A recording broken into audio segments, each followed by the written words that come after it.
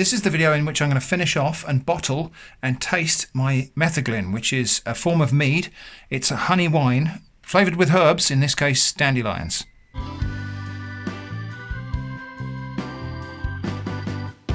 If you haven't seen part 1 of this video, which is the making and the preparation and so on, it's going to be linked in the card in the corner of the screen here if you're on the card-enabled platform. If not, it'll be down in the video description. So just a quick recap, this is wine made from honey and water with an infusion of dandelions, and fermented for months, in fact, and I've just finished it today. There was one original video where I started making this, and there's been a couple of updates, I think, on just progress in random videos. It'll all be linked down below. Let's have a look at the bottling process and then we'll come back for a little taste. Right, my Dandelion Metheglin is very clear now and it's more or less stopped fermenting. Every now and again we still do get a little bubble, but I think that's coming from the sediment rather than the brew. I'm now going to decant this off into a clean container and try and get it in bottles. I've got to try to do that without getting any of this sediment. I've sterilised a bunch of bottles and I've sterilised another demijohn, so I'm going to siphon it into another demijohn first and then decant it from that into the bottles, just so I don't have to manage the loose end of the siphon hose as I'm managing the sediment at this end. So that's the plan. Bottles are already sterilised. I'll show you what that looks like on screen, but it was just a case of they don't need to be as sterile as they would be if we were brewing, because contamination now will probably be dealt with by the alcohol content of the mead. So really, we're talking about cleanliness more than sterilisation at this point. Anyway, got to get this into an elevated position, somewhere where I can siphon off the contents. So very quickly, this is the setup. I've got my clean demijohn down there on the floor, on a tray in case of accidental spillage. And then I've got the full one up here. I had to carry it ever so carefully to that position. I don't think I've disturbed the sediment. There's a filter thing that goes on the end of the siphon hose. I've just tested that on the other demijohn and it doesn't go in, but I think this one's a slightly wider neck, so maybe we'll be lucky. So I'm going to move the camera back because once I get going on this I won't be fiddling with the camera. Just to keep things relatively simple, I'm actually going to tape this end of the siphon hose into the receiving bottle, just so I don't have to manage too many different things coming apart on me. This is really just to stop it popping out while I'm fiddling with the other end of the hose. That's good. Yeah, it's not going anywhere. Okay, same thing up this end. I'll put that filtration thing on there. I've got a piece of tape ready. And this is the bit that's probably more critical, because what I need to do is get this hose down into there and then tape it off at a point where it's above the sediment, but not so far above the sediment that it's going to run dry. So it could be tricky. Let's have a sniff. Oh, it smells really good. Wow, that could not be any tighter a fit in there.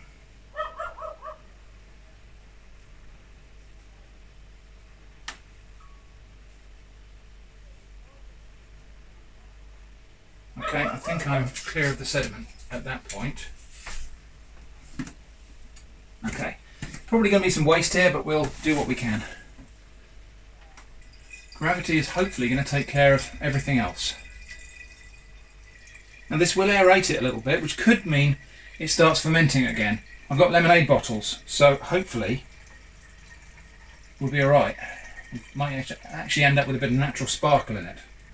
And I would rather waste a bit of this and not get the sediment in the bottom than try to get too much of this and end up having to filter it again or anything like that. What we've got coming through at the moment is really lovely and clear, and I think we'll just keep it that way.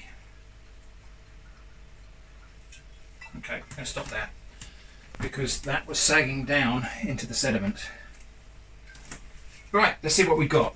So that's the lees and that's the brew. I think I was successful in excluding all of the sediment. Yeah, it looks really good. I guess some people probably would like me to make Marmite out of this yeast sludge here, but I'm not going to do that this time. Mainly because this has got all of the gunge from the dandelions in it. So, yeah, not going to use that. However, this now has to go into bottles. These will actually stand a fair bit of pressure. These are for making naturally carbonated drinks.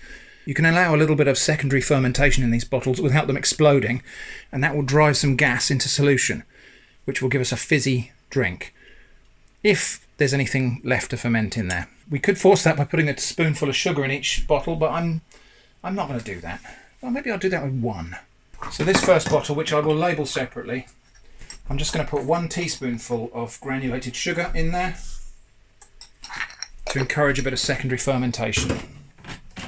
There we go. Just label that bottle like that for the moment so I don't have to do the whole vinegar leg thing.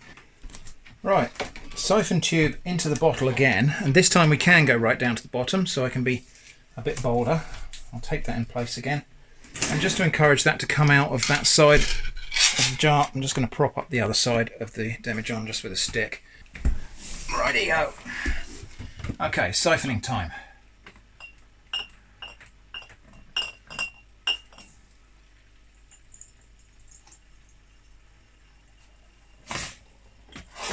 And I'll be filling these bottles up to hopefully around about there.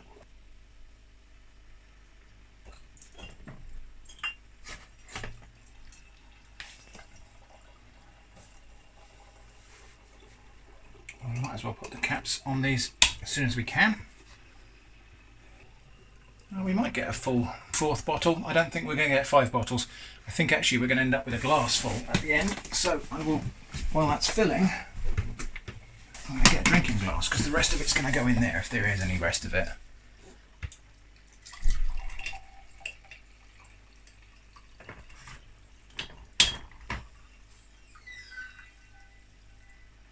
Well, how about that for perfection of volume? We've got 4 bottles and a glass that I can taste now. Okay, so there we go. 4 bottles of Metheglin, of Herbal Mead, honey wine.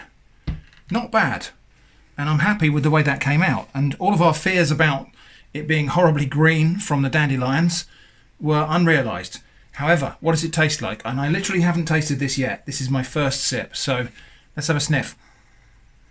It smells like it smells like cider, but it also smells like honey, so not surprisingly. Okay, tasting time. Still quite sweet, noticeably alcoholic. Yeah, it's good. That's really good. It's got that warming effect that you get from a fortified wine. So I would say that's probably quite strong. I've no means of measuring the alcohol. And there is a herbal, leafy dandelion flavour there. Slightly resinous, actually. Slightly like freshly cut pine or something, like pine needles. I'm drinking this at room temperature, which is probably not ideal. And it's quite a warm day today. So what I might do is just put a lid on that glass and put that in the fridge and just chill it down a tiny bit, and then we'll taste it again. These 4 bottles I will place in the garage, and there definitely is some sugar left to ferment in there, so I'm expecting that these will probably all go sparkling, but especially the one that's got the sugar in it. That's really good. I'm really, really impressed with that. I'm really happy with that result. It's not as dry as I thought it was going to be. It's actually still got quite a lot of sweetness from the honey, but it's really tasty. So tasting time when it's chilled. Now it's been chilled down for about half an hour in the fridge, and it's not chilled like white wine would be. This is kind of cellar temperature for beer, really. Nice and cool, but not ice cold. So like that, it's like a dessert wine. It's like a white dessert wine. It's really quite sweet. It's got very, very little acidity, actually. It's got a nice little touch of bitterness from the dandelions, but it's not overpowering. And you can absolutely taste the aroma of the flowers and the honey that are in there, but you can also taste that it's been fermented, if that makes sense. It's got a kind of cidery flavour to it. I think this is a drink for cellar temperature, or to be served at room temperature with maybe an ice cube or 2 in it, just to chill it down a bit. I think if it's chilled down ice cold, you'll lose the aroma of those flowers, probably. But there you go. I'm calling that a success because that's really delicious. I only got 4 bottles out of it, but that's good enough for me. These bottles here may ferment a bit further because this is still quite sweet and we have agitated it, although most of the yeast is gone. But we may find that we get some secondary fermentation from traces of yeast that are still in suspension, in which case these bottles will turn drier and they will get a bit of a sparkle to them as well as the gas as the CO2 produced by the yeast goes into solution. So especially this one, which we've actually dosed with a little bit of sugar, which I think turns out not to have been necessary, but never mind. As I say, I don't have the means to measure the alcohol content in here scientifically, so I'm going to do it unscientifically. What I'll do is I'll drink the rest of this glass, and I'll give you my kind of subjective view on screen of what I think the alcohol content probably is, based on the physiological effects of alcohol, which I'm somewhat familiar with. So I hope that's been interesting to watch. I've certainly enjoyed doing this, and I'm so glad that this has been the success that it has been. So cheers, thanks for watching, and I hope to see you again soon.